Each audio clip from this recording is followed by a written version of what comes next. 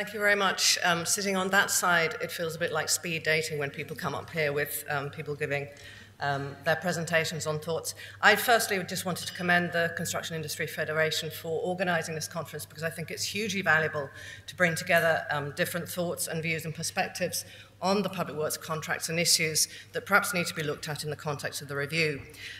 What I just wanted to comment on, and it's come through in a number of the speakers, is looking at effective dispute resolution and the issue of costs that arise in that context.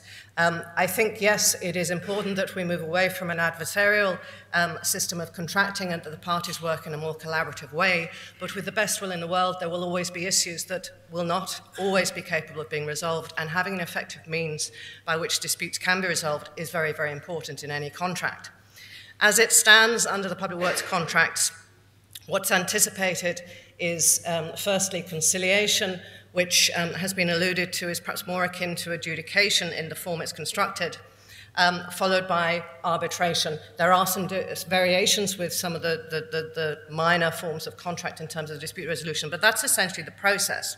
And what's anticipated is that in respect of conciliation, the usual rules apply in terms of costs, that the parties will each bear their own costs. But there's a little twist to the tale that even if the recommendation requires payment in favour of the contractor, in order for the contract, and if that is disputed by the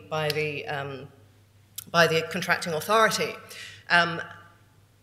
that recommendation, even though it won't be binding, but it will be binding in the interim, and payment will have to be made, but only if the contractor puts up a bond for the full amount of the award.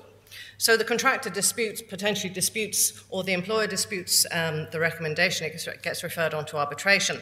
And this is where things get even more tricky, because in July 2011, a change was brought in.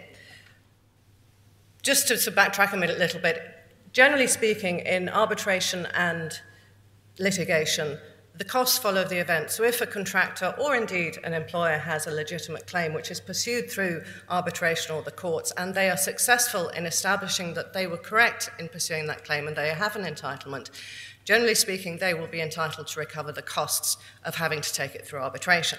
In July 2011, a change was brought in that essentially said that a contractor had to sign up to a provision that said, if a dispute under the contract is referred to arbitration, each party will bear their own costs in the proceedings, regardless of the outcome.